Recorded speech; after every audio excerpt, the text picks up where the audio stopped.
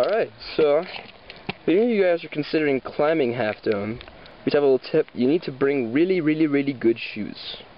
Like these ones, or like these ones.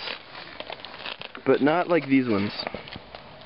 These ones actually have some not too good sides for climbing Half Dome. These are no good.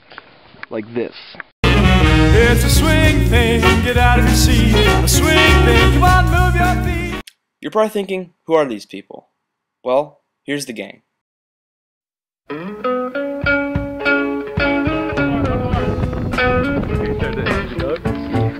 Alright, so here we are on the peak of Half Dome.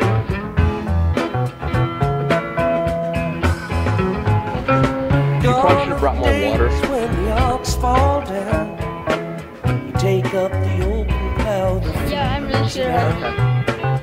Gone are the days when the ladies said please, gentle